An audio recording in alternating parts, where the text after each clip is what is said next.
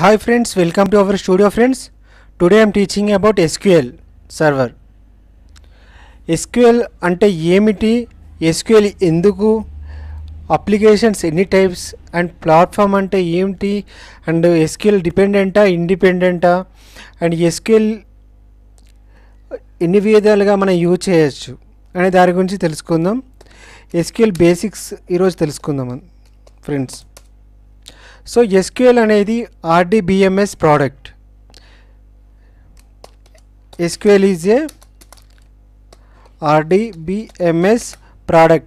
RDBMS is abbreviation is Relational Database Management System. Relational Database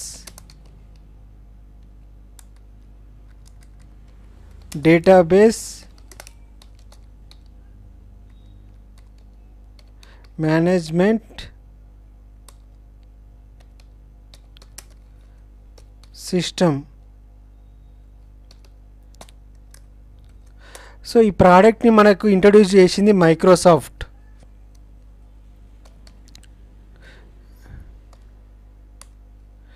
introduced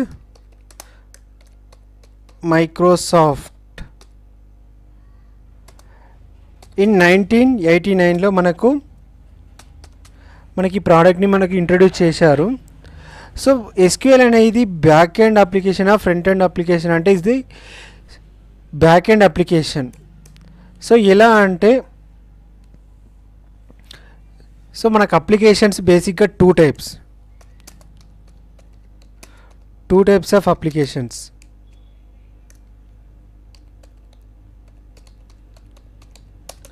one is front end and one is back end. So front end application back end application అని మనకి ఎలా divide చేస్తారంటే ఒక web browser తీసుకుంటే మనకు web based project మనం తీసుకున్నట్టయితే for example ఈ ఫ్లిప్కార్ట్లో ఇది వెబ్ డిజైనింగ్ కనిపించేది మనకి వెబ్ డిజైనింగ్. సో మనకు లాగిన్ పేజ్ మనం క్లిక్ చేసిన వెంటనే మనకు రియాక్షన్ వస్తుంది. సో ఒక లాగిన్ పేజ్ యొక్క మనకి enter email and the password అని మనకు వస్తుంది. సో ఇది మనకు దేని ద్వారా చేయబడుతుందంటే angular Java script Java so .NET ఇలా ఫ్రంట్ ఎండ్ అప్లికేషన్స్ యూజ్ చేస్తాము. సో మనం ఈ ఫీల్డ్స్ ఫిల్ చేసిన వెంటనే మనకు సబ్మిట్ అయిపోతుంది. సో లాగిన్ అండ్ క్లిక్ చేయడం వెంటనే మనకి ఇది సబ్మిట్ అయిపోతుంది. సో ఈ సబ్మిట్ అయిపోయింది, మనకు ఎక్కడ సబ్మిట్ అవుతుందో మనకు తెలియదు. ఓన్లీ ఫ్రంట్ ఎండ్లో మనకు వ్యూ మాత్రం ఏమైతే సబ్మిట్ చేస్తున్నామో ఈ మొబైల్ నెంబర్ ఈ పాస్వర్డ్ మాత్రమే మనకు కనిపిస్తుంది. ఇది వన్స్ సబ్మిట్ చేసిన తర్వాత అది ఎక్కడికి వెళ్తుందో మనకు తెలియదు. సో ఈ బ్యాక్ ఎండ్లో జరిగే రియాక్షనే SQL మనకు హ్యాండిల్ చేస్తుంది. సో ఈ డేటాబేస్లో మనకు స్టోర్ అవుతుంది డేటా. సో ఫ్రంట్ ఎండ్ అప్లికేషన్లో మనకు .NET JS జావా సో ఇలా మనకు చాలా ఉంటాయి. సో బ్యాక్ ఎండ్ అప్లికేషన్లో మనకు SQL MySQL Oracle సో ఇలా మనం ఉంటుంది. SQL అనేది విండోస్ ప్రోడక్ట్, మైక్రోసాఫ్ట్ అంటే విండోస్ ప్రోడక్ట్ ఇది. సో మనకు ఇది ఎక్కడ యూజ్ చేస్తాము ఎలా యూజ్ చేస్తామని తెలుసుకున్నాము. సో ఇది మనకు ప్లాట్ఫామ్, మనకు మామూలుగా ప్లాట్ఫామ్ అంటే ఏమిటి అనేది తెలుసుకుందాం. ప్లాట్ఫామ్ అంటే OS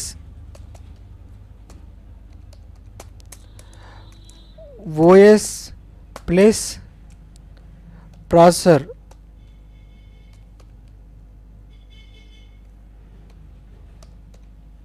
కాంబినేషన్ని మనం ప్లాట్ఫామ్ అని అంటాము. కాంబినేషన్ని మనం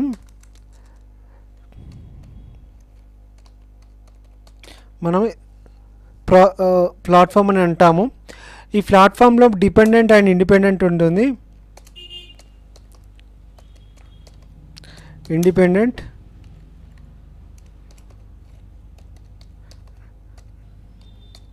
any OS plus any processor. So any OS and any processor ఉన్నదాన్ని మనం ఇండిపెండెంట్ అంటాము. Only one OS plus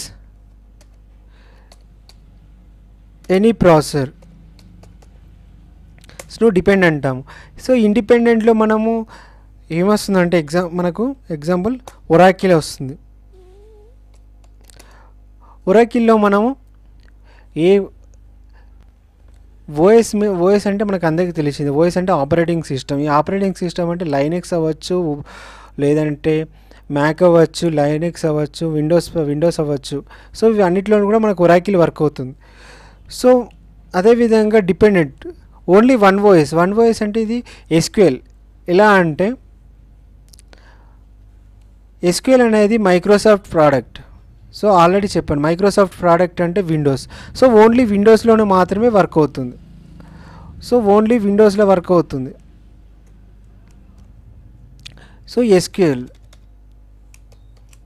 is the dependent product. Okay friends, and ఎస్క్యూఎల్ని ఎన్ని వేస్గా యూజ్ చేయొచ్చు.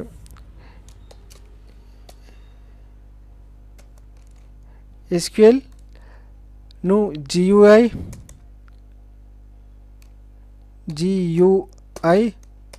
And CUI. సో ఎస్క్యూఎల్ని మనం 2 వేస్గా యూజ్ చేయొచ్చు, GUI and CUI. So GUI అంటే graphical user interface.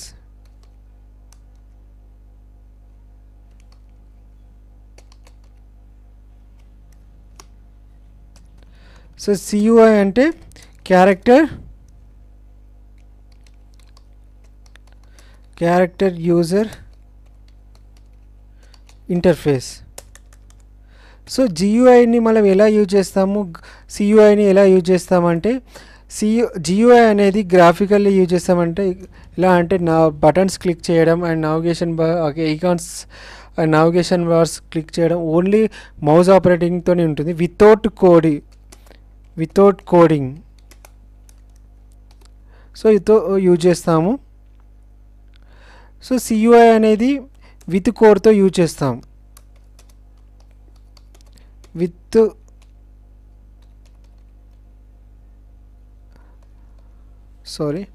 Without coding